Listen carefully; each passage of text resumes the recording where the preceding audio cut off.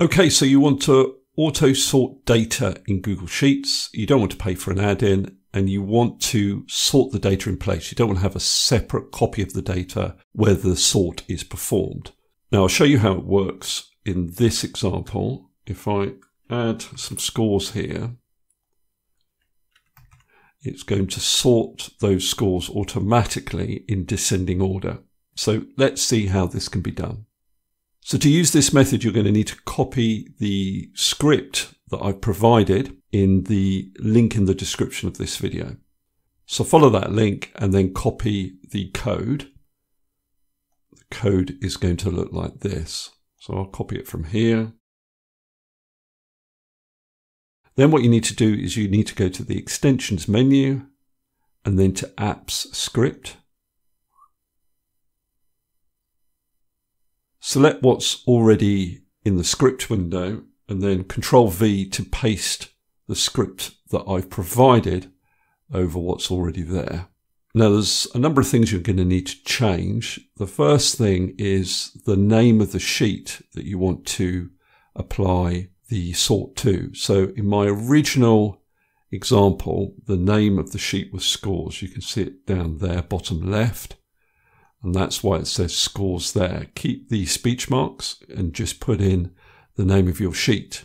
This number here is the position of the column that you want to sort by. So I've put in 2 there because in my example, the score column is the second column in my data.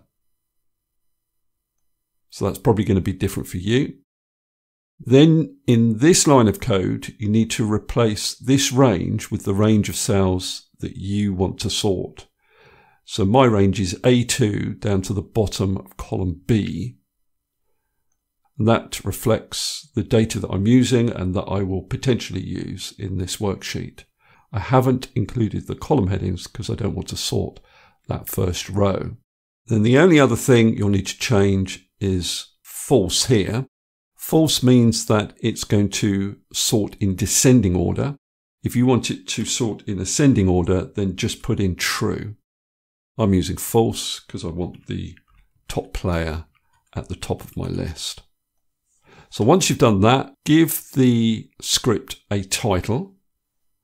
So I'll call it sort by score. And then click on rename. And then make sure you save it. So then you can close down this window. And what I'll need to do in my demo is rename my sheet so it's scores. And then it should work. So if I put in a score for Bill of 90, Bill should go to the top of the list.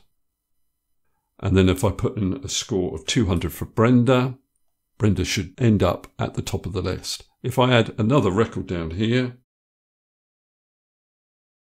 and Ben scores 1,000, he should end up at the top of the list.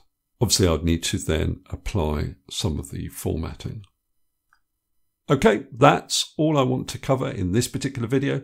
Hopefully that's useful. If it is, please give me a thumbs up and subscribe, and I'll see you next video.